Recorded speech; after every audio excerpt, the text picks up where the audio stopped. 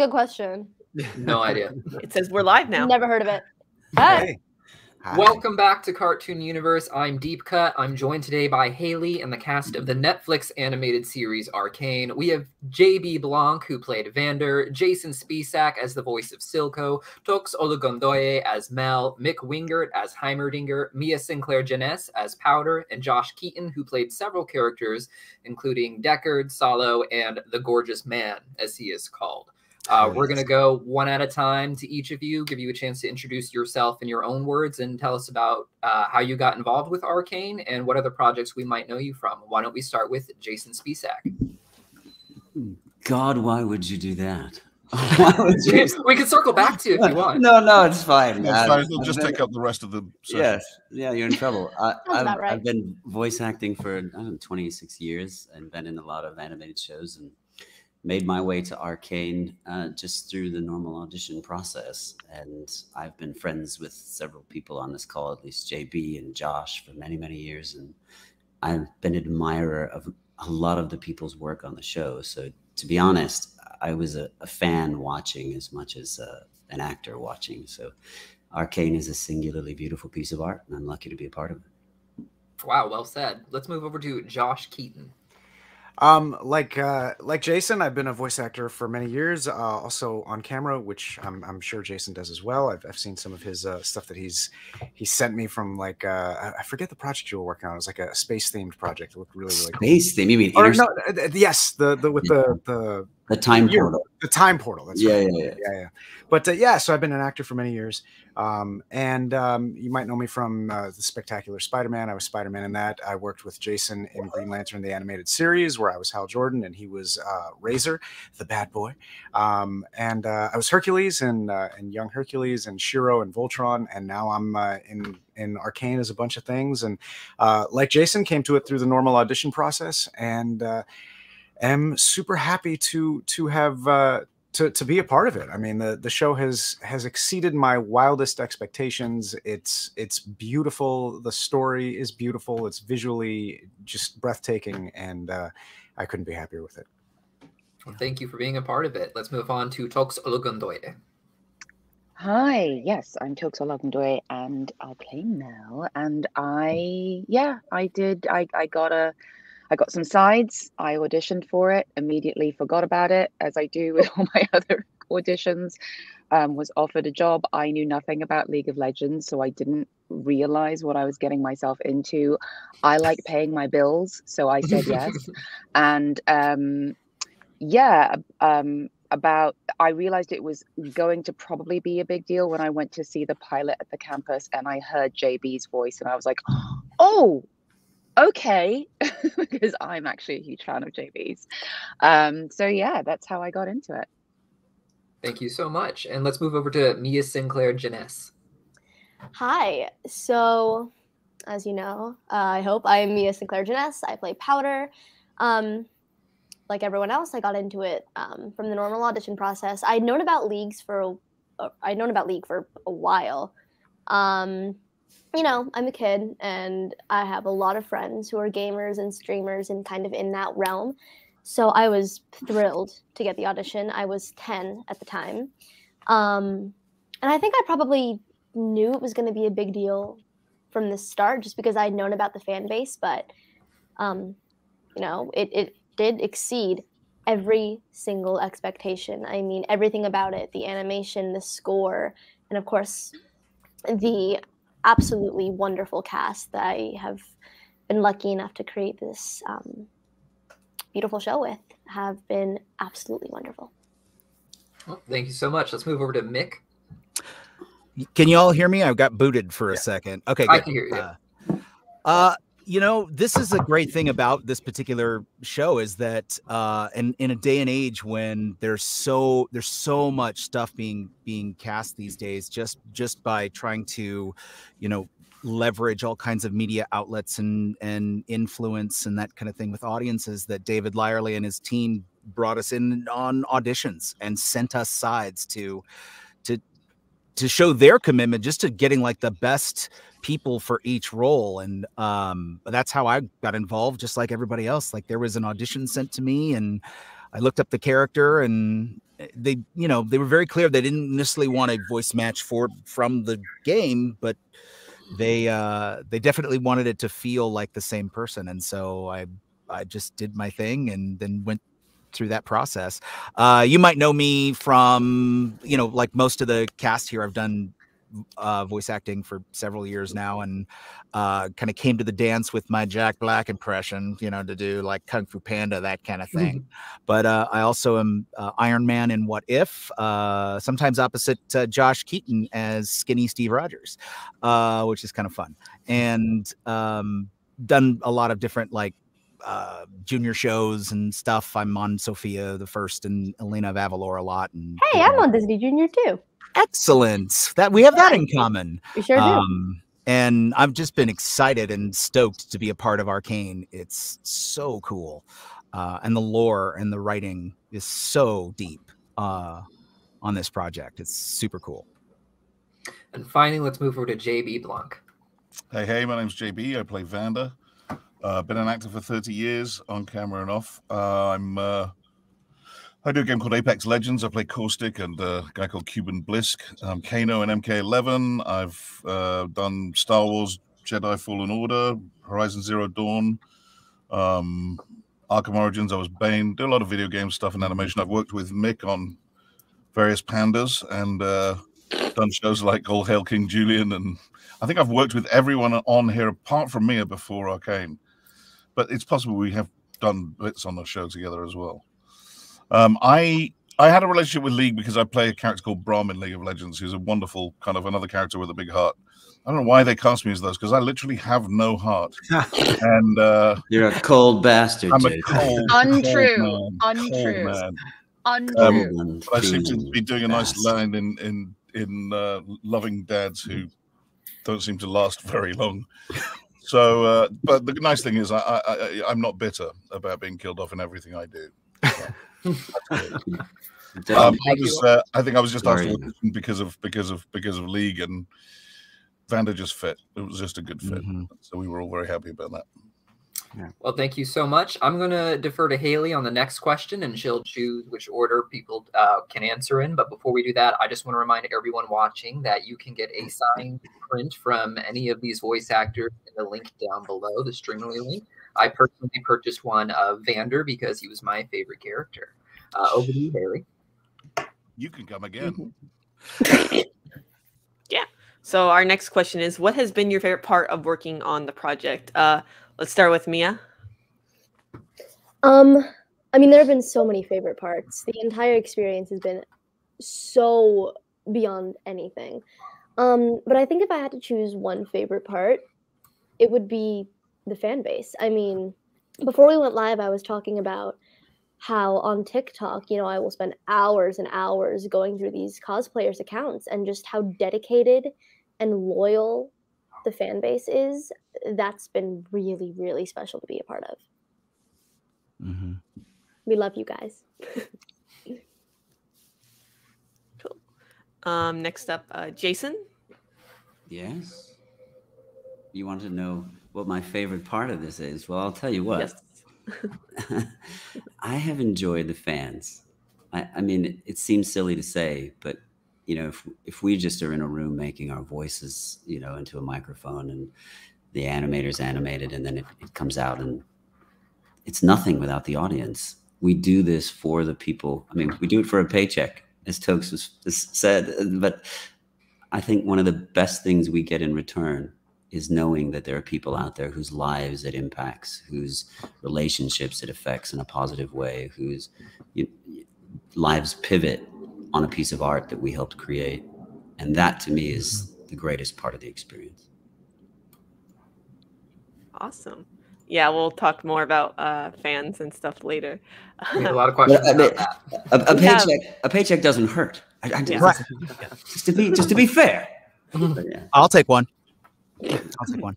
I want to go to college. But the fans have been just ridiculously supportive, and they pour their hearts into things like cosplay and fan art, and I'm just constantly amazed and aghast at their talents and their dedication. So, yeah. Yeah.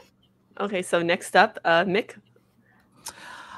Gosh, I mean, I don't want to buck the trend here. I think definitely I'm getting in touch with a fan base who love these characters that I have never, you know, had contact with before, and it's super fun. And it's super fun to see how meaningful this universe is. And I think if I'm going to add anything to that answer, what I would say is, like, the other part that's really been part of my favorite is telling the stories of these people in these characters that we get to play. Like, every one of the characters in this world is, you know, is complex and has real stuff going on in their lives, and it's reflected in the way that they carry themselves. I'm astounded that I got to be a part of this incredible cast. I mean, I enjoy watching the show because I just am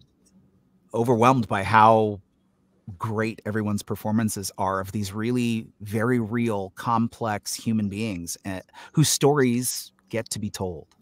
And that's super cool. Mm-hmm. Yeah, cool. Thank you. Next, if we could go to Toks. Yeah, obviously I love the fans, but it would not be true if I didn't say that my favorite part was actually doing the thing. A lot of times with voiceover, you sort of have like half an hour, you go and you do it, you leave. And it's fun, but they blocked out really large chunks of time for this. And they really took care to send scripts and tell you what was going on and talk you into it before you started and really describe the world and where other characters were so that you really knew where you were. And it felt a little bit more of a participatory thing with everybody in it instead of just, okay, I'm here, I'm doing the thing, and then I'm leaving.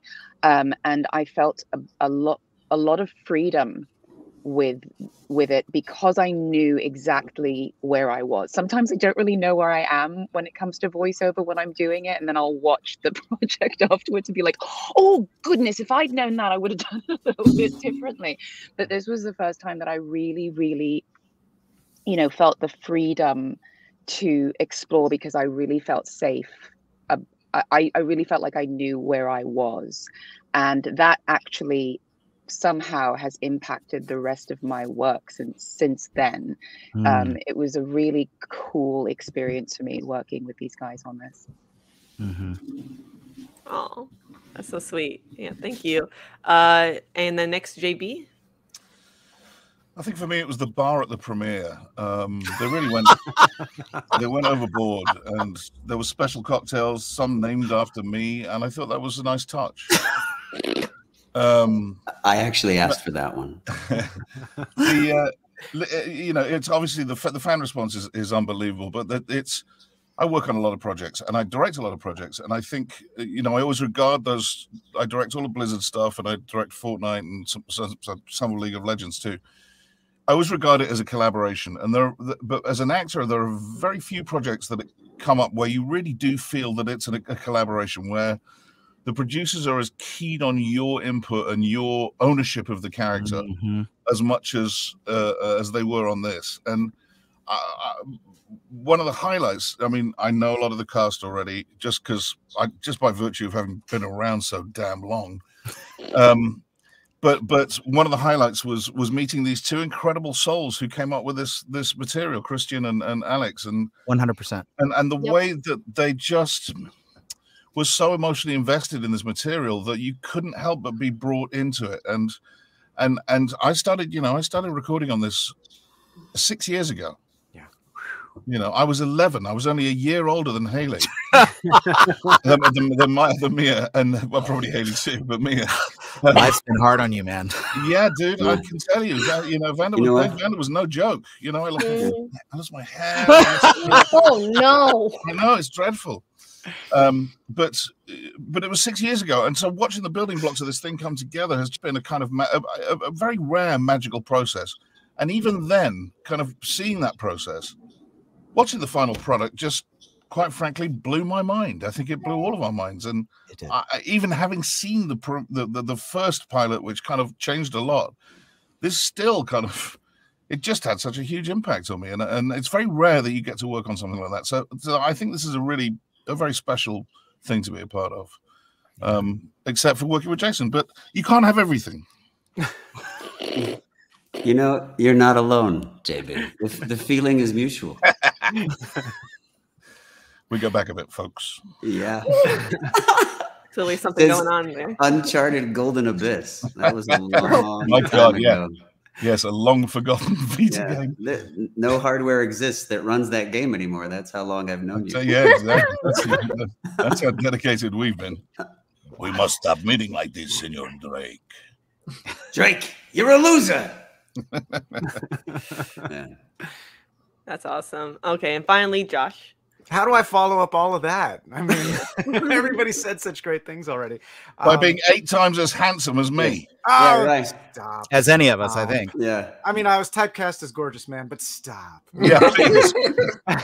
But no, I mean, I'd say, I would say that seeing the process, like JB was saying, I started on this about 6 years ago, and you know, they actually recast a bunch of roles and kind of rebooted the show halfway through, and JB and I went to a premiere for the first episode, and then after that they completely scrapped it and started from scratch, and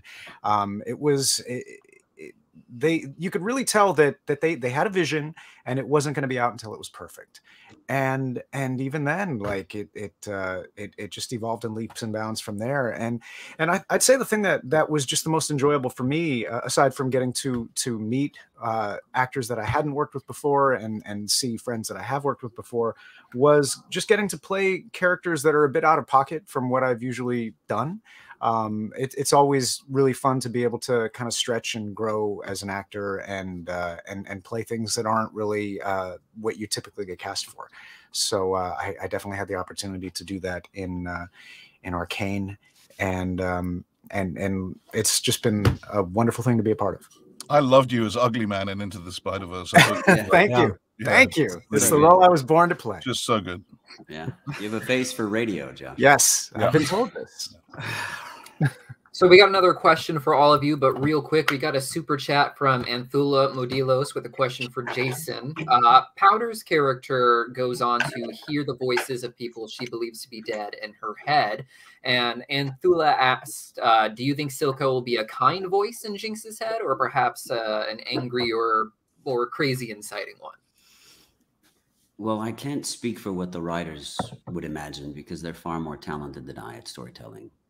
But the way that I view Silco's journey as a father figure or someone in Jinx's life is definitely, Silco's not the same person at the end of the series as he is when he first starts out, you know, trying to have Powder in his life. So I would say it depends on what time she's remembering, because I imagine that Silco is very, you know, he went from being a murderer to being a guy who was happy to die to let Jinx take the stage, and, you know, grateful for having time with her. So the answer is it depends. I'd like to think that he's a comforting voice, someone who's there to soothe her if she has a nightmare, but not my choice.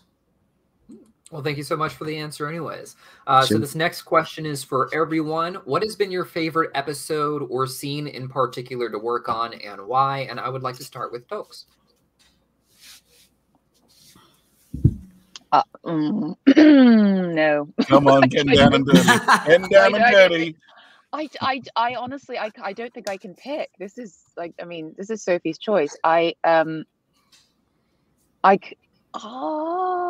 If you want a minute to think about it, we can circle back to you. Oh, you know what? If you just freeze, then it looks like your camera's broken.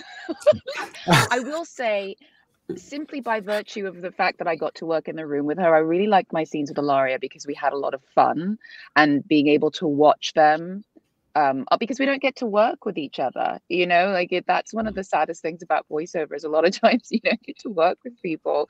So I'll because it's very difficult for me to choose, I'll say that. I know that's a cop-out, but that's what I'm going to say. All right, awesome. Let's move over to JB Blanc with his answer. The close stuff with Vi was really good. Those sort of fatherly pep talks, I just loved that. I love that feeling. You know, my kid was going through some stuff at the time, but we were in a very difficult place with her, and it was not fun to draw on stuff like that. But but that's where the kind of work happens. I think it's often it's not at the time you don't think it's terribly fun to be working on stuff like that, and then when you look back, you're like, of course it worked because I was in a lot of pain, and so in hindsight, it's the difficult stuff that becomes, because that's often the most challenging. And if your life is all sunny and lovely, it's often quite challenging to bring tragedy to things.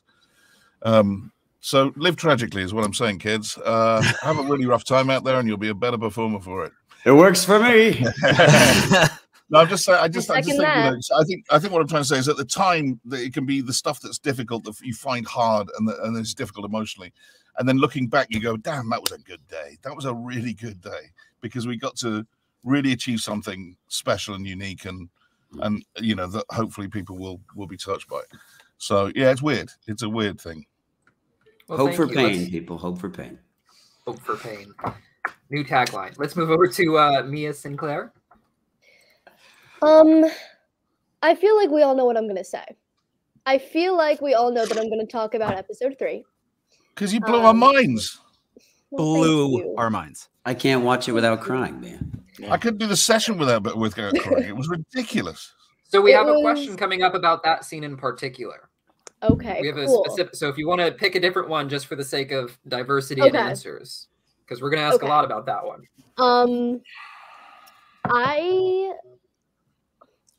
Oh my goodness. Okay, I think maybe the first scene that I recorded ever, where we're looking over Piltover, and you know, I'm with Vi and I'm with Milo and everyone.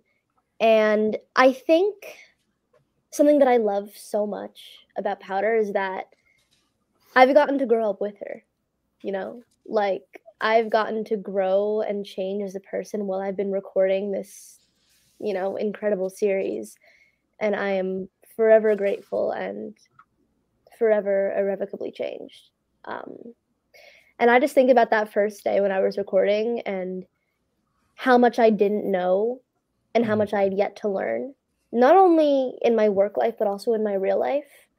You know, I listened back on that first episode and every single time I hear my first line, I'm like, oh my God, I was so little. It's just like weird, but I think it's just kind of me reminiscing. That's why that first scene is probably my favorite. Well, thank you. Let's move over to Mick. Gosh. Similarly, I want to say, like, my first day of recording, I got to record the scene where, spoiler alert, Heimerdinger comes to Jace in his holding cell, and there was just such a depth to his response to all the events that had happened that got Jace put there. It was very. I remember approaching it thinking, okay, this is Dumbledore, but not a wizard. He's a scientist, and that means he has the perspective of age. It means that he is always teaching, even when he is comforting a student who's in prison. And that first day of recording, I got to not only do that scene, but we started to tackle the scene in Jace's trial where Heimerdinger says no arcane magic, no hex, none of this magic stuff, because I've seen what it's done. And you know, it's like JB said, like, if you can get in touch with your own pain, that vulnerability brings something to it. And that was a stretch for me, because I haven't witnessed a Holocaust personally. I haven't witnessed a cataclysm personally, but I have had things fall apart. And I have, personally wanted to put warning flags and stakes in the ground in my life and saying, I'm not going there again, because that's no good. And that was really powerful. I think the team, not only the writers, but I got to work with David Lyerly as a voice director in that session, and he just took the time. That's to echo what Toks said. There was just time and space to get into those moments, and it was profound. as an actor. You don't always get that, especially if you're doing cartoons. This is not a cartoon. It's an animated drama. It's an animated series, and it's beautiful. That's so well put. Let's move over to Jason. Every scene in this show is well written, and it's a challenge to meet that material with authenticity and to really, you want to hit a home run because everybody else is up there swinging the bat really, really hard. And the monologue, do you ever wonder what it's like to drown? To me, that it's so much a part of who Silco is, and it was such a joy to do it. It was actually what they used to audition the role. And every time that we would start a session, I would do the monologue at the beginning. Every single episode, when I went in to record, I would just set the stage using that monologue just to get me in the character's headspace and the vocal space. And everybody in the room, like it let you know what the stakes are that Silco is bringing to this material. And so, I mean, it's hard to beat that, the monologue from episode 3. Well, thank you. And now over to Josh Keaton. I would say probably the first line as Salo, and I brought you ginkgo nuts, because it immediately establishes him as like this really slimy social climber who is oddly into health, and I really want to know what ginkgo nuts are. So, don't we all? Everybody. I think they do that. You can get an ointment for it. Yeah. Talk to your doctor. It's an ancient prescription, You can find it somewhere on the dark web. If you look as good as Josh Keaton for more than 24 hours, call your physician. Right. It's so true. My condition is called ginkgo nuts. And finally, back to JB. What was your favorite scene to work on? I already answered this question. Oh, you did? Okay. Did we get everyone?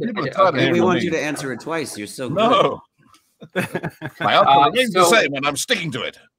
Hailey and I are going to start alternating between more specialized questions for each of you. But real quick, we got 2 super chats from Jantmore and Devoxine, just saying that they're happy to see all of you guys here. No questions, just sharing their love with you guys. So now over to Hailey with the first question. Yeah, so bringing it back to Mia, since you were gonna mention that one scene in episode 3, but we had a special question for that, so let me just bring it up there. So Powder had a very emotional scene at the end of episode 3 when she and Vi had their argument. Several fans have been asking if there was anything particular about that scene that you did differently. What was your mindset, and what was the process like for recording that scene? Yeah, that's a great question. So I think I only recorded that scene probably 2 times, and I think they ended up using the first take. Yeah. It was... Yeah. This is part of the legend. I'm just going to add. I'm just very quickly. I'm just going to slip in here because I did a session shortly afterwards to react to that scene, and they were still weeks later blown away because they just said, "So it kind of goes here," and she went, "Gotcha," and literally just put everyone into pieces. So that's all I'll say. It was, I think it was, you might have done 1.5 takes, but it wasn't more than 2. And I know the first one everyone just went, good. Well, I think that's lunch. Yeah, I'm pretty sure that's exactly what happened. They were affected later by it because they played it for me because I walk up and I hug you and they're like, we want to play what Mia did. Everyone in the room, when they played it again, they were like not ready for anything. Yeah, they did that with me too. They were done. Yeah, it was so brilliant. You wrecked us. Just wrecked us with a wrecking ball. That genuinely means so much because that scene specifically was really hard to get into that mindset. At the time, I was going through some hard teenage stuff, but also just person stuff. And, I've, again, never gone through anything like that. But I remember I was told to take as much time as I needed and to take that time to get into that mind space and collect myself if I needed to. I was recording it by myself. I didn't have Hailey with me. I didn't really have anything to react off of. So getting myself into that place of just despair and hopelessness and, you know, grasping for anything I can hold on to, it was hard, but I am so thrilled with the reaction and the support from everyone about that scene. I did the best work I think I could have done, and I'm proud of it. I'm proud of it, and You should be.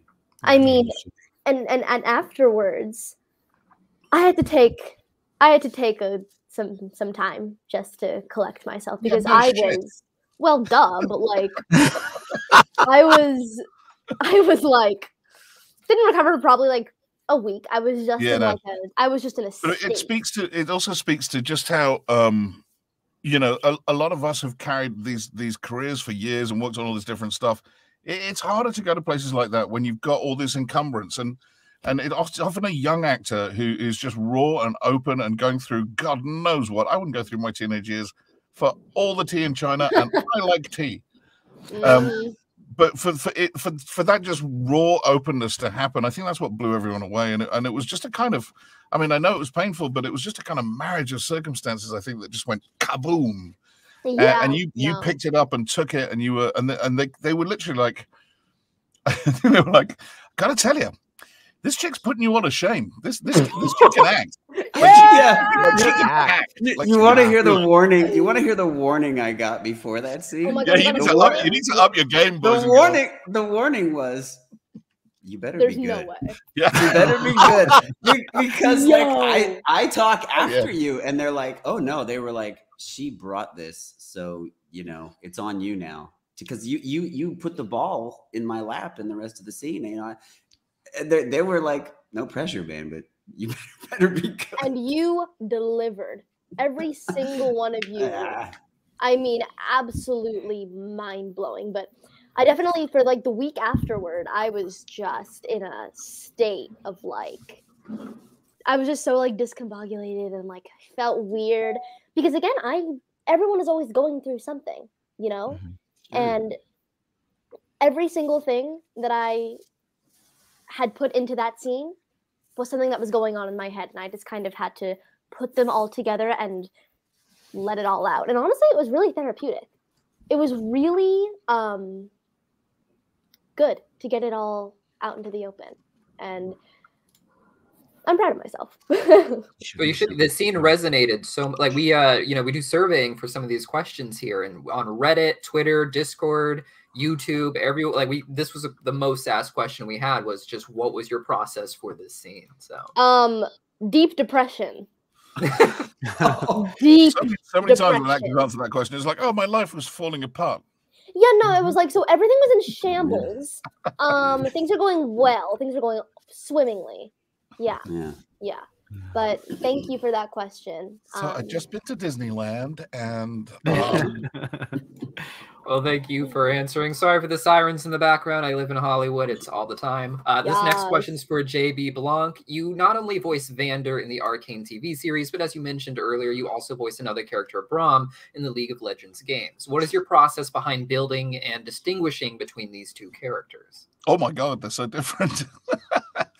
That was, you know, every character is an individual. Braum is, you know, I think it's fair to say that, you know, in League of Legends, you don't get to go as deep into character as you would like to. And something like Arcane is such a different project. You know, there's so much depth and scope and many more lines to work with, many more opportunities, many more interactions with other actors, which you don't usually do in League. You kind of come in and you do your hero lines.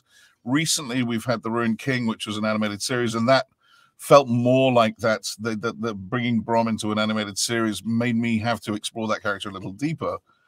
But he's, you know, they're both guys with big hearts. Brom's just much more upfront about it and more sort of emotionally childlike. Whereas Vander, I think, you know, is very emotionally mature. He's seen it all, done it all. made some difficult choices, is in the process of making some difficult choices. But both fundamentally good people, which, I mean, I think that's the challenge because I'm so inherently evil myself. And so trying to be good and nice, you know, is hard. Yeah, no, they're radically different processes. And you know, my work on Brom started, God knows, 10 years ago, but more. He's been around for a long time. I love the fact that they're both incredibly big-hearted individuals, just in completely different ways. So they're radically different characters in radically different circumstances. So it's easier to draw between them. Thanks, over to Hailey with the next question. Yeah. So for Jason, when you record for Silco, did you think about whether or not the character was seeing Powder as a daughter or someone to manipulate? What was your thought process for your scenes with her? Well, I would say Silco's motivation is always the same until pretty late in the game. That Silco wants the nation of Zon and will go through any means necessary. You know, power is given to those who would do anything to achieve it. You know, and so that being said, Powder's and Jinx, they're not his enemy, right? They're someone that he is touched by. You can see that in the first moment in the alley scene where he decides to hold her. You see that in his eyes that, I mean, this is just another broken piece of this world, and it's a shame. And it could be so much more, you know, that the lanes and the Undercity could be so much more. So I think a lot of people see that he's manipulating, you know, Jinx sees it through that lens, but I never saw it that way. I always saw it that he just wants the best for the lanes and is willing to risk everything to achieve it. He's willing to, you know, they had a dream, him and Vander had a dream. And it may be dirty and messy to get there, but in the end, it's for prosperity. It's for equality. And Jinx is the same thing. Wants the best for her, even though it may be messy. Other people may look on it and make judgments on it. In the end, he really wants what's best for her, and that is for her to be incredibly powerful and use her skills at creating gadgets and be useful. And of course, he changes as a person into more of a father figure than he probably ever would have thought. And he's sitting at the foot of Vander's statue and says, "Is there anything so undoing as a daughter?" There's no one there to talk to. There's no one there to manipulate. He's not saying that for anyone. He's saying that to his best friend. So he sees Jinx as a daughter. Wow. Well, thank you for that answer. We're going to move over to Josh Keaton next. You already voiced quite a few characters in the show. What got you into those multiple roles? Which one was your favorite? And should we expect even more characters from you in the next season? Well, I can't comment on next season, obviously. There's another season? Yes. That's crazy. Nobody tells me these things. That's crazy, dog. It's almost like I died. It's weird. I mean, they announced that, right? Or I didn't just like make a big faux pas. I think I'm just messing with you. Basically, some of them were just kind of thrown at me. I mean, like Gorgeous Man has like he says like two things. So that was just like, okay, you're doing this. And but God, does he say them? Yeah, he does. In terms of the first character, I don't even really remember the process because we did it like 6 years ago. And the first character was Deckard, and that was before Salo was even a thing. I don't even think that Salo was even in the first iteration of the script. It was just Deckard. And so you know, that was just kind of the voice that came out when they kind of described him. And we stuck with that. So there really wasn't a whole lot of process. A lot of it was just kind of reading the script and kind of figuring out his motivations, how he really wants to he wants to prove to his friends that he's like the tough guy on the block. He wants to have like some ownership of everything and really kind of make a name for himself. But at the same time, he's not really all that brave when it comes down to it. And so that kind of also helps figure into why he does what he does, and eventually goes through with it, even though he didn't have a lot of choice with when he took the shimmer. But with Salo, it was literally just seeing a picture of the guy. They actually showed me some, concept drawing of Salo, and I was like, okay, this is what I hear for him. And at first it was almost like a meme. It was almost kind of ridiculous, but it worked. And yeah, so I mean, there really wasn't a whole lot of process, to be honest. It was more like, for Gorgeous Man, I'm like, what's the most gorgeous voice I could think of? Well, it's deep and resonant and very smooth. And then for Salo, it was just I saw his picture and I was like, this is what he sounds like. It was really just kind of spur of the moment stuff for those. You're just too damn good at your job. Oh, stop. Pretty much. Hailey with the next question. Yeah, this one's for Toks. So your character, Mel, has developed something of a relationship with Jace, but one that she's somewhat using to put the change she wants to see out there in the world. Do you imagine her feelings for Jace are sincere, or do you have a different mindset when approaching these scenes? And also, if you can you tell us how your character feels about Jace's lab partner, Victor, as well? The way that I see it is that she actually has genuine feelings for him, and she sees it more as a collaboration than anything else. I don't think it's let me find somebody to use for this. I think it's let me find somebody to work with on this.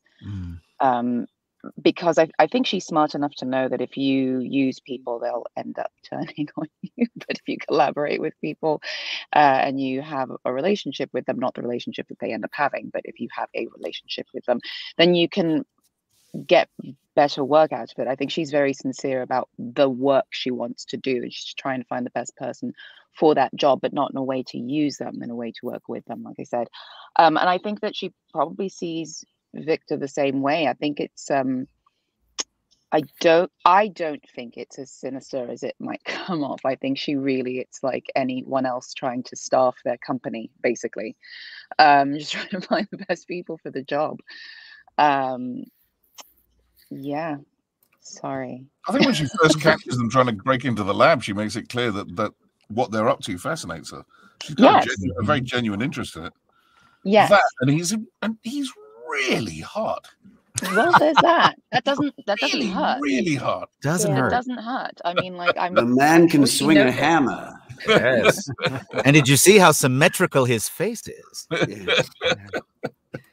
All right, we are now over to Mick. Your character is known for being long-living and having centuries of experience over the people he works with. You kind of dived into a little bit of this earlier. What is your approach to playing a character who has that biggest scope on life? I just pretend I'm the smartest guy in the room, which is usually true. No, I'm just kidding. That actually, it's a really good question because, I mean, Heimerdinger, he says out loud in the actual script that he's the only one burdened with the burden of time, of the perspective of time. And, so often acting for us is drawing on our life experiences and infusing these characters' moments with the emotional truth that comes from inside of us from what we've lived through. And I haven't lived through 300 years that I know of. And so that just takes, I guess, imagination is the best word for it. I really just tried to imagine what it would be like to be the person in the room who had been at the job the longest and at the cause the longest, and working with people towards a goal that was fresh for all of them, but for me had history, and that proved to be really really important. What I will say too is that I also tried to get inside of, because I hadn't experienced any kind of massive tragedy like that, at least personally, I tried to get into the mindset of what it would be like to be a Holocaust survivor, because what happened with Magic and Heimerdinger's life in the Yordle villages was akin to the great destruction and evil that was the Holocaust. And I thought if he's anybody right now, he's somebody with a number tattooed on his arm who's standing in a city council or is standing in a governing body saying, I'm going to make sure this never happens again. I'm going to make sure that no one else has to suffer this. And again, that's not from personal experience, but knowing the stories that I do know from that and being exposed to what I have about that Holocaust, it really, I feel like it served me well to think in terms of, you know, here's a life experience that no one else in this room has, and a way of seeing how bad things can get that everyone else at this table is blinded to and doesn't even have a sense of. So I think that's really how I was able to kind of get that long-livedness, if it were, to the professor. That was the process that I went through. And surely letting yourself allow the moustache to do a lot of the work for you. Well, of course. I mean, it's a magnificent moustache. It really is. I envy it every day. I used to wear a goatee, and now, like, after playing Heimerdinger, I'm like, my goatee is so pathetic. I'm just gonna go clean shaven because I can't compete. It's a great answer, Mick. You're a star. Awesome. We're going to jump into more general questions now, but real quick, we're going to take one from one of our super chats from Troy Allen. He wants to first say you're all amazing and an inspiration for him in voice acting. And second, what your favorite line is, whether it was yours or someone else's. Why don't we start with Toks? Wait, that was a lot. Sorry, what was your favorite line, whether it was yours or someone else's? Oh, Mel has a line where she talks about, oh my gosh, I'm sorry, I have a toddler, so I don't have much of a brain because I don't sleep ever. That's fair. I'm so sorry. I don't have a toddler. I'm just taking midterms. Yeah, no, you too. Mia, when you have a baby, you'll be wishing you were in midterms again. Oh, joyous! But I wish I could go back to that type of not sleeping. That would be great. But yeah, she has a line. Mel has a line about how even when life gets hard, and you have to deal with it, one of the bright moments in that is that you don't have to deal with it alone. I wish I could remember the exact line, but that's a line that I really like, because it's something that I had to learn as a human being, is that sometimes when things are getting really bad, you really think that you're the only person dealing with it. You know, it's like, you know, there is always, even when it feels like there isn't, there is always someone that you can reach out to help you along the journey. And I think that that's just an important thing for everybody to realize, even if it's not someone you know, even if it's someone you just admire, even if you have to call a helpline, even if it's like, you know, someone you haven't spoken to in a while, but they inspire you or have supported you in the past or whatever. If you're not looking at the situation right, you just try to reevaluate it and see who can walk along the path with you, so that you don't have to feel as alone. Which I think also it's sort of a reflection of all the characters in this show as well, because they all have, as far as I can tell, they all have some sort of childhood trauma that's like they're carrying along with them, and they're all desperately trying to find that one person who's going to walk that journey with them. Wow, that was an amazing answer. Thank you so much. Let's move over to JB with what his favorite line was. Oh, there's so many. I mean, Silco's got some of the best lines in this thing. They're really remarkable. Yeah. The stuff about being, you know, the base violence necessary for change. It's a title, I mean, of one of the episodes. It's so good.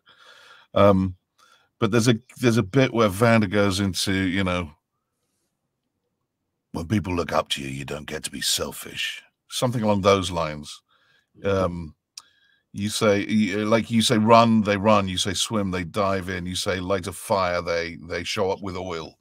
but whatever happens, it's on you, your responsibility. That sort of weight of responsibility of being a leader, I think, is telling. And then just the simpler stuff of, like, you know, you've got a great heart, don't ever lose that. The stuff that the wisdom he wants to pass on to that very special relationship that he has with Vi, I think is just really cleverly observed and simple and beautiful and direct. So that's my 2 penneth. Wow, thank you. And now over to Mick. Gosh, I love Heimerdinger because he's so quotable. I think my favorite little moment of his is "People love a grand reveal," which is just such a great little moment where, you know, he's throwing open the doors and we get to see Progress Day. But honestly, one of my favorite lines in the whole series is Vander's, and that is, "Don't mess with a guy who makes the drinks, who pours the drinks." That's what it is. Don't mess with the guy who pours the drinks. Little piece of advice. It's so good. It's just so insightful, and it says so much in so few words. Again, it's just a testament to Christian and Alex, our writers, Alex Yee, Christian Link. They poured themselves into this, and they use an economy of words at times, and they use a lot of words at times, but they just created some great moments. Thank you. And now over to Josh. My favorite line was actually the one that JB said. Seriously, that was one of the things that really stuck out to me. When people look up to you, you don't get to be selfish. That's exactly the line that it was, and that just really rung out to me because, you know, I'm a dad. I have a 6 and an 8-year-old, and I grew up most of my life being very selfish. I was the only boy. I was, you know, my sisters sort of low-key hated me at times because I was treated differently because I was the only boy, and I ended up, you know, I was a selfish kid. And having kids really changed that in me. And so Vander, just there was so much that I saw in his character arc, and I don't want to say parallels in my own life, but in terms of just how you have to think as a dad when you're completely responsible for the life of somebody. That rung out to me and made me just love Vander. But it's a line that made me oddly, well, I wouldn't even say oddly emotional. It made me emotional, and it makes a whole lot of sense. And that's what I believe. And it represented a big change in myself as a person. And so that stuck out to me. That's one of my favorite lines in the show. I was getting asked a lot at the premiere, like, well, how did you kind of get into this character? I was just like, I'm a dad. It was really simple. I'm a dad, and that's it. That'll kill you every time. Yeah. Let's move over on to Jason now with his favorite line. Well, it's going to seem a bit trite, I imagine, because it's a lot of people were touched by this line. But what went into it was the idea that, you know, we're all broken, and we all have things that we wish were different about us. We all have things we hate about our body, or the way our mind works, or our memory. We're forgetful, or we you know, or cling too much to the past, or, you know, we have mental illness and, you know, body dysphoria, whatever is wrong in our mind with us. The idea that there's someone out there, whether it's your mother, your father, the person who's become your mentor, the sister you get to choose, whatever, looks at you and says, "Don't cry. You're perfect." There's something about that hit home with so many humans who've watched this, in whatever language they get to take it in, that crushes you and humbles you and makes you feel that all of the rest of the window dressing that we put on our lives is mostly baloney. And if you have someone who sees you as your authentic self and accepts you for that you can do anything in this world, that you'll be okay. And that, to me, is why I love the line so much. Too relatable, gonna cry. Mia, your favorite line. The chat went wild when you said that, by the way. Jesus, Jason. Why? Spisak stole the show. And I love all of you, so it's all. No, because that was the line that I was gonna say. Oh no, I mean I 100% agree with everything all of you have said, but especially Jason, that line. Again, I'm in high school. I'm really young. And it's hard to find people who want to be in your life solely for the purpose of being in your life, not because they have ulterior motives or because they want something from you or, you know, anything like that. But when you finally find someone that loves you for you and wants to be in your life just to be in your life, I don't think there's any better feeling. But that line, I think it hit home not only with me but with so many other people, is because we all just want someone to love us for who we are. We all just want someone to be there for us unconditionally. And I don't know. I mean, there's so many lines in the show that when I heard for the first time or read, I was just like, they really, I don't know who decided it would be okay to put this in my life right now. But yeah. Damn them all. Literally. But yeah. Yep. Yeah. You guys If are I gonna say make me anything cry. more, I'm just gonna start like sobbing again. So This has definitely been our most emotional live stream so far. I'm going to move over to Hailey with the next question, but real quick, I just want to say thank you to a lot of our super chats from Just Aaron, Blonzilla, Mimi, Allison, Just Aaron again, Alexis, Troy, Marissa Skelton. You're all great. I can't ask all these questions. A lot of them are just asking for spoilers from season 2. We can't do that. But thank you for the super chats nonetheless. And now over to Hailey with her next question. Yeah. There's a season 2? Maybe. So, which character do you relate to the most, and which character do you feel is the most different from you? You can say your own character if you want. Yeah. So let's start with Josh. Oh, I'm starting. Handsome guy. Wow. Yes, the gorgeous man. Beauty because he before doesn't age, say I much. guess. Honestly, I would probably say Vander. In terms of, and again, it's being a dad. It's realizing that you have to put yourself second, but still doing whatever it takes to protect your kids. I never saw myself being that kind of a person, and that's what I have become. And also, like, I guess, I mean, you really wouldn't know it from this live chat, but the older I get, the less I say, and I notice that Vander, he speaks, everything that he says is what's necessary, and I don't know, it's just I'm this is why I don't speak, because I can never think of the right thing to say anymore. But yeah, I mean, I would definitely say Vander. There's just a quiet, like a stoicism to him that I really admire. Just the fact that he always is putting himself second and really trying to protect those that he loves, and that's what I try to be. So definitely Vander. Mm-hmm. So speaking of Vander, let's go to JB. One word answer, Vander. Okay. Obvious reasons. Yeah, I mean, I agree with Josh. His economy of communication is because he listens and he considers the best possible answer, and I think that's what smart people do. And I wish I was smarter.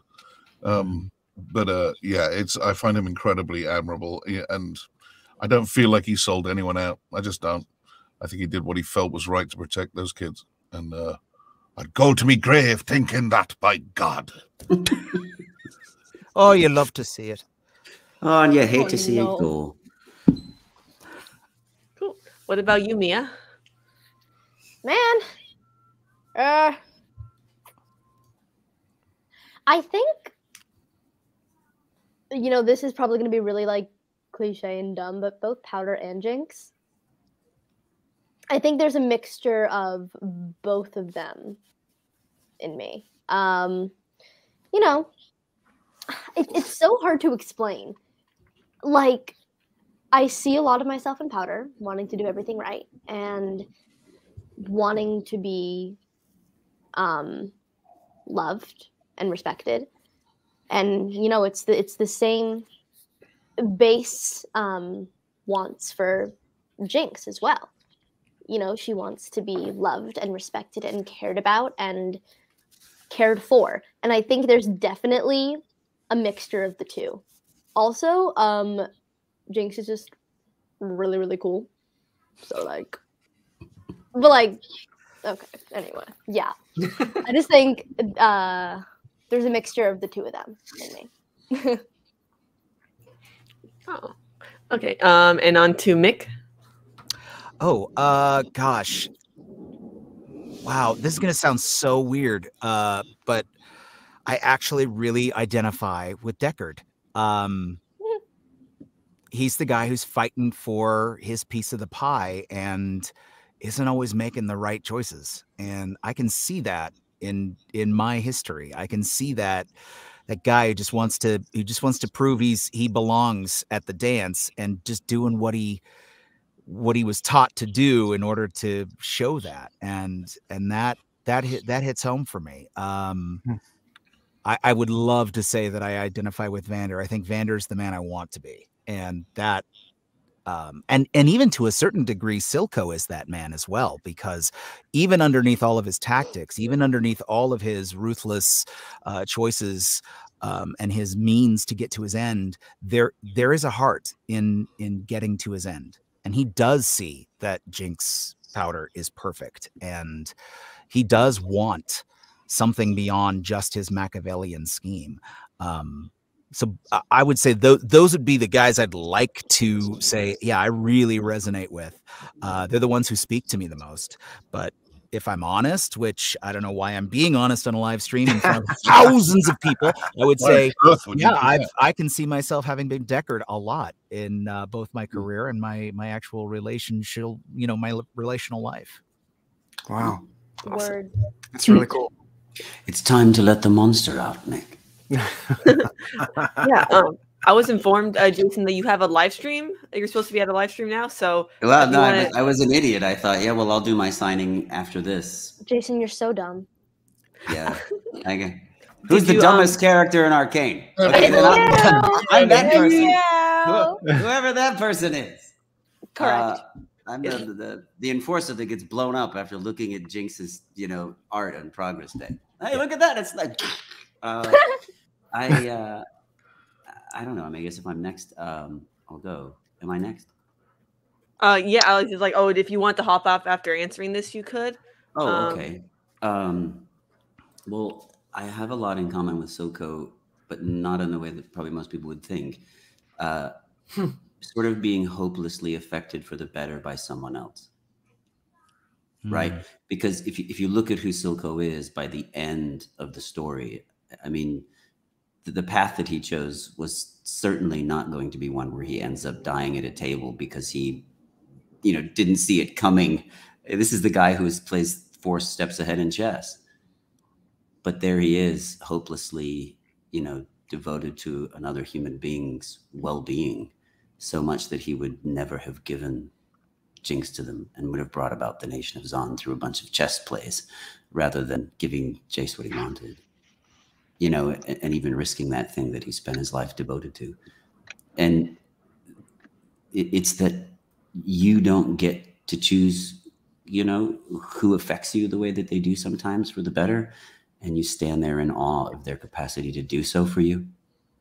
And so that for me is what I have in common with him.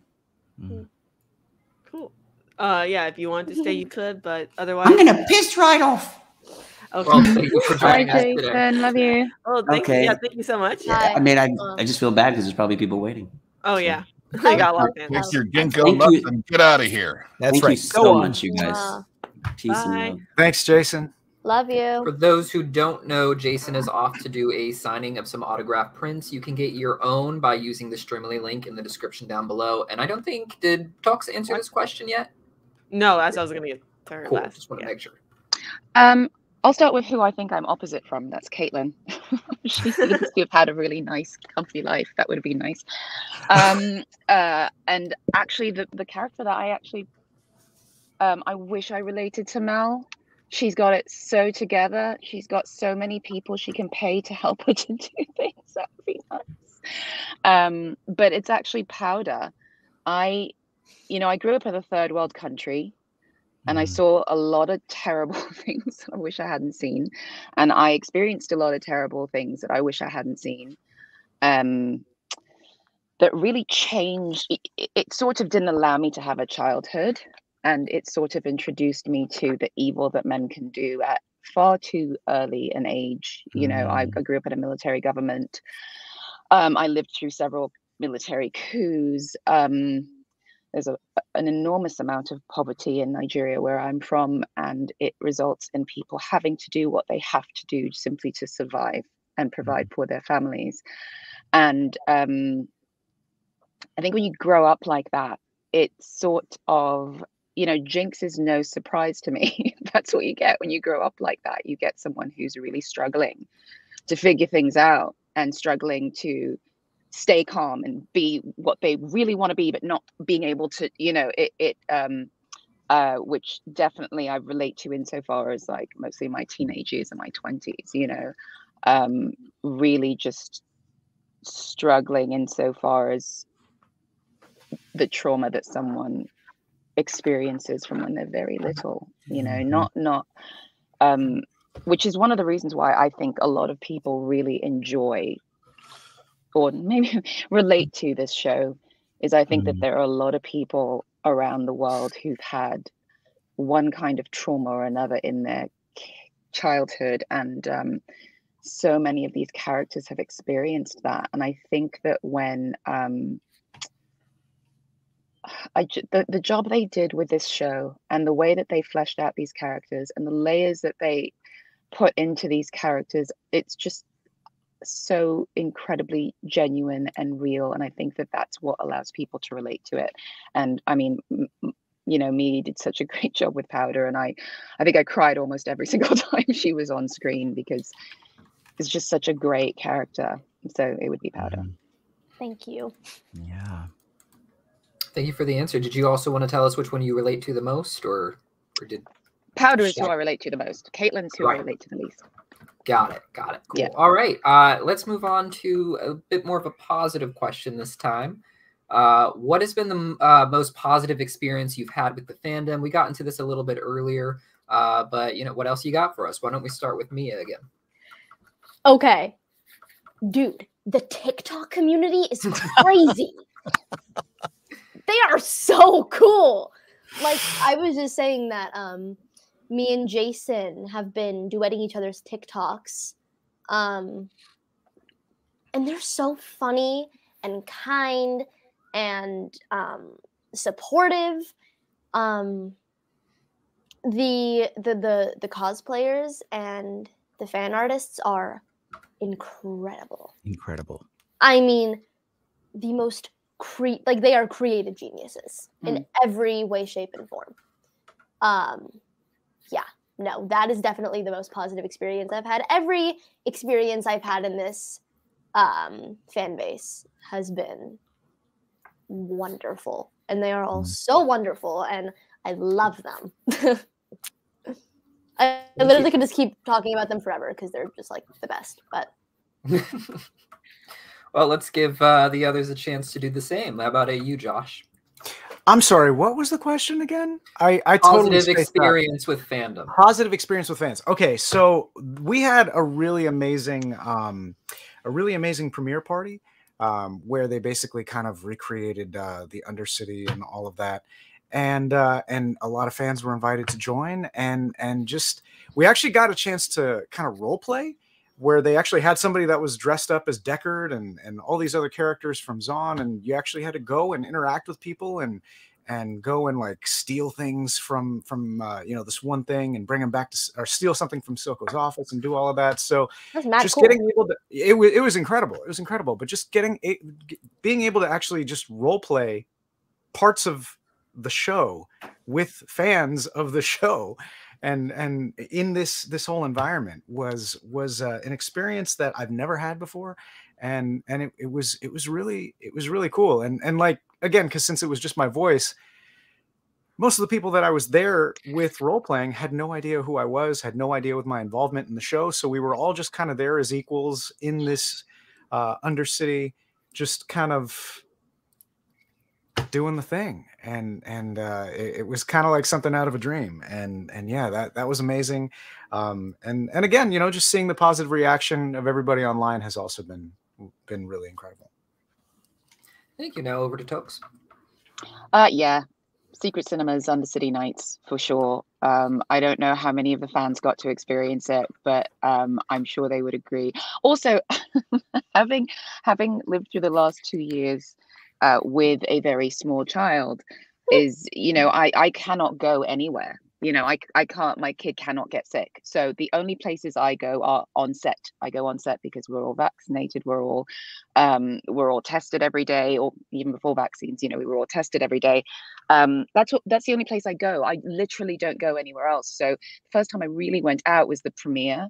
And the second time I really went out was Undercity Nights, and I had the time of my life. I felt like I literally had not been anywhere, not dressed up. I'd not, you know, and then to go and hang out with members of the cast, and I remember you were a bit like a deer in headlights. You could barely believe that you were out of the house.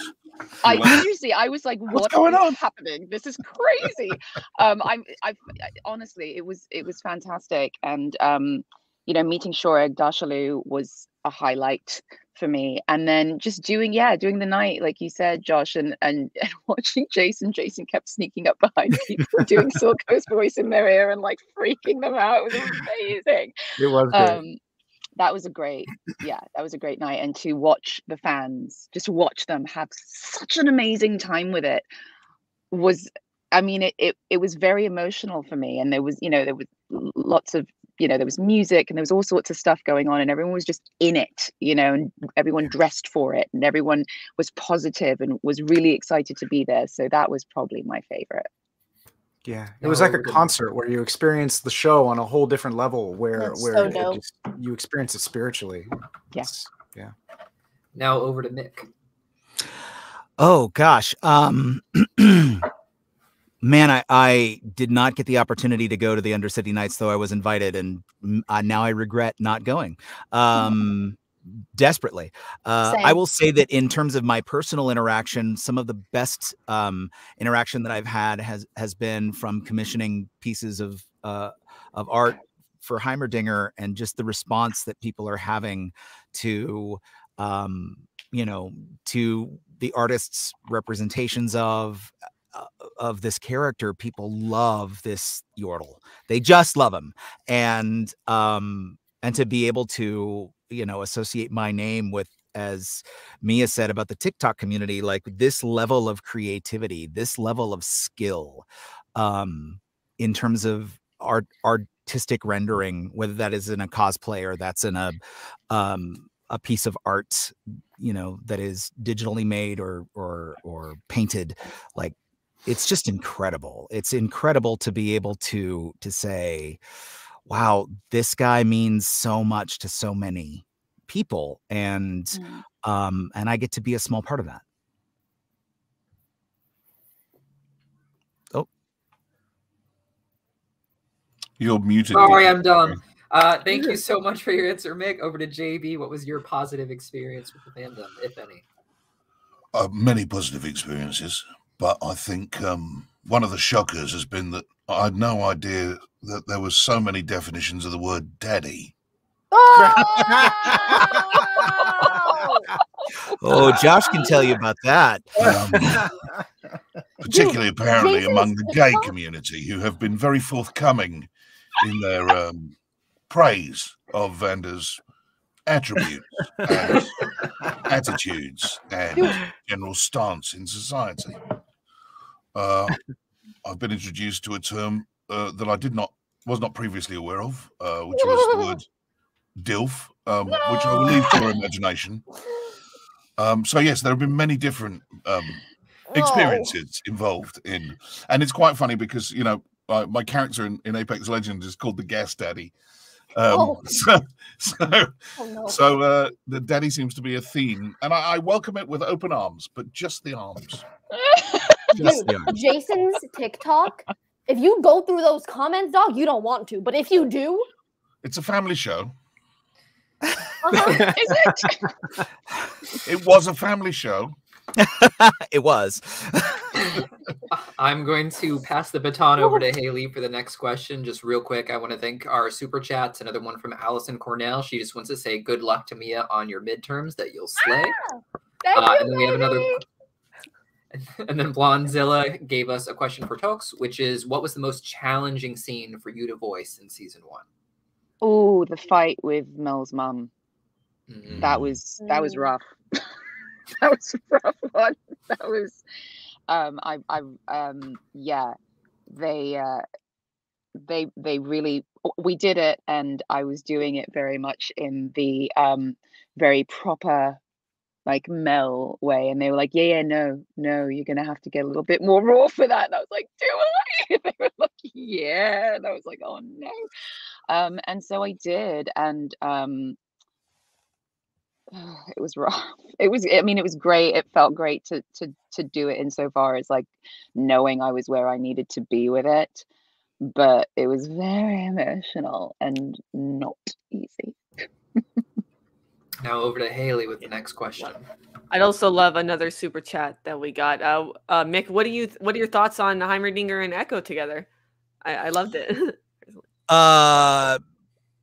I think it is a perfect odd couple pairing. I loved the scenes at the end of Act 3 where Heimer is living in the Undercity and palling around with Echo. I think that I just think it's a really good yin and yang, as it were, two creative genius guys who are from completely different sides of the tracks, as it were, both metaphorically and literally. You know, you've got Heimerdinger, who's very academic and very, you know, ivory tower, and then you've got Echo, who says profound things like, it's not enough to give people what they need to live. You've got to exist. You've got to give them what they need to live, and just the savvy that goes along with that. I hope that we get to see more of that. So yeah, this is kind of a silly question. And it could be a character that doesn't even make sense for you. But if you could play any character on the show besides the one you voice, who would it be and why? So yeah, let's go with Mia. Silco. Okay, just hear me out. So obviously there's no way. I just think some of his dialogue is most of his dialogue, if not all, is, you are so able to get really in there and do really, really, really good work with his dialogue, with all of these characters' dialogue. I mean, the writing in this show, I've said it before and I'll say it again, mind-blowing. So either Silco, just because there's a lot of layers and a lot of really interesting things to play around with, or Jinx, just because it's the same thing, you know? I mean, I know I am Powder, but Jinx, just because, again, there's so much to learn from her and so much to unpack. Either of those two would be really, really fun. I highly recommend you and Jason going on TikTok and just doing a scene where you play each other's characters. That would be 100p. Oh, we should. I will be texting him immediately after this. Thank you for that idea. You're very welcome. Yeah. Awesome. Okay, Toks, how about you? Who would you definitely Jinx. 100% Jinx. That just seems like so much fun and such a challenge. That would. Cool. JB? I haven't really thought about it.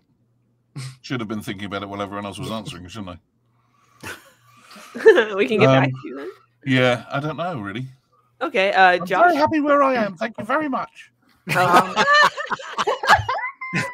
It's so hard because everybody Yeah. turned in such perfect performances. I know, it's like, that you yeah. don't really want to like mess with it, you know. Yeah, you don't upset the apple cart. Yeah, like maybe Jace. I like his idealism, or Victor. I really love his kind of introspective curiosity. Like they're both fun characters for different reasons, and maybe them, but again, like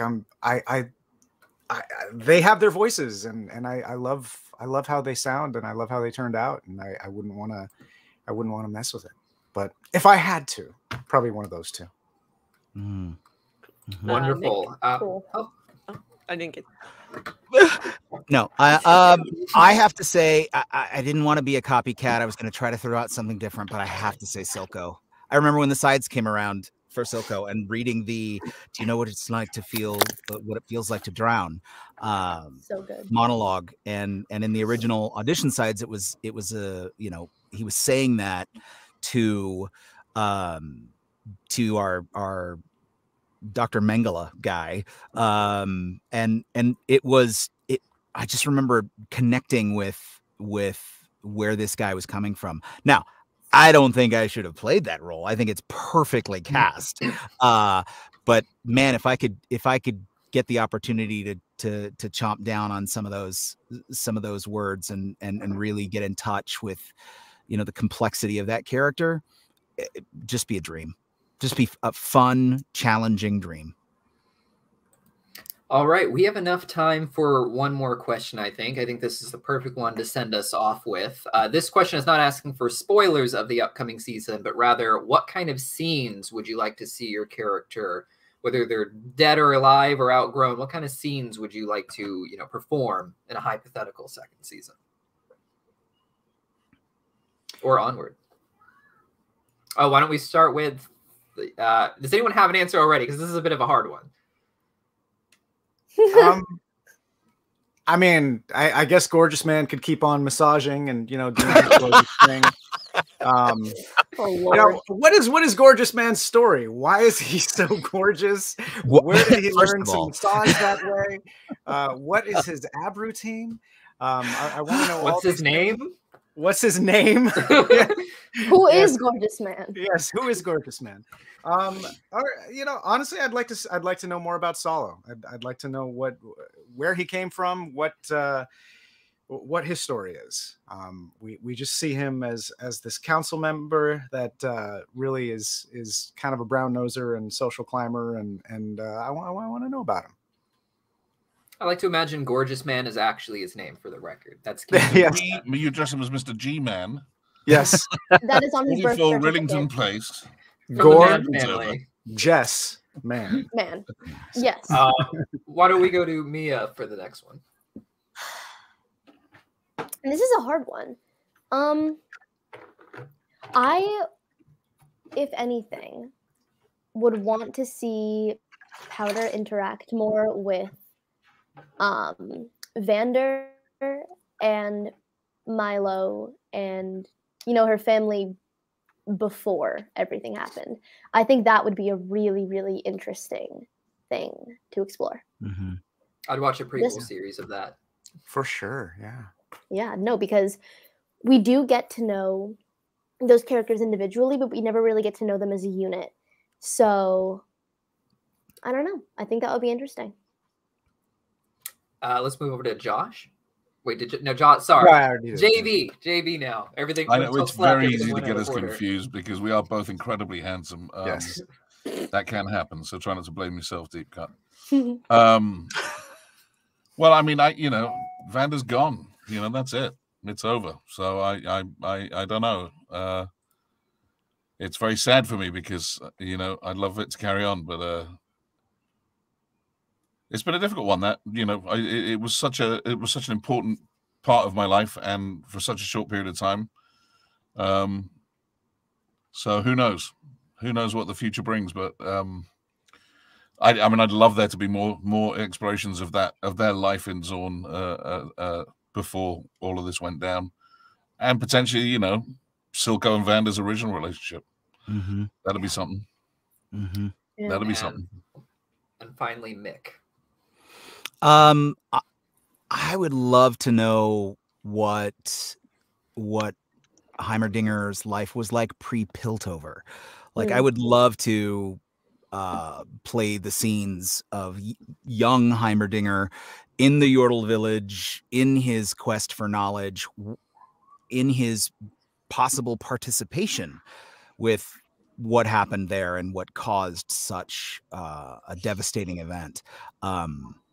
Yeah, I would love to dig in, kind of prequel, like everybody's been saying. I would love to dig into what made Heimerdinger the Yordle that he is today, and what was he like before he became so out of touch with life on the ground, when he was part of this society that required him to be engaged, unlike his life in Piltover. So I think that would be super fun to explore. And who is his barber? And who is his barber? And what products does he use? What is his routine? Yeah, it's because beautiful. that mustache oil is got to be something. It's a beautiful thing. It is.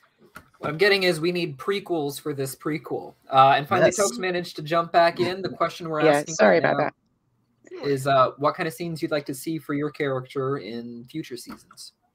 I want Mel in leather pants and a corset in Piltover, like in Yes. Zorn, like just like trying to Steve figure out bunking it what's up. going on down there and interacting with Jenks and Vi, Word. and that's what I want. Let's manifest. All right. Well, thank you guys so much for coming to this live stream, everyone in the audience, and of course the amazing voice actors who joined us today. This has been the most emotional live stream I think we've ever done. So Yeah. There's a group signing tomorrow with you guys are doing, I believe, at 1 p.m. On Streamly's YouTube. So everyone watching this should be check that out tomorrow. That's 1 p.m. Pacific Standard Time for the record. And if you want to get something signed by them, you can still purchase a print with the Streamly link that's on the screen right now and in the description down below. And I think that's a goodbye. Thank you guys for joining everyone. us. Thank you you so much for So being good here, to see Thank you you for your guys. amazing support. You're the best. awesome. Bye.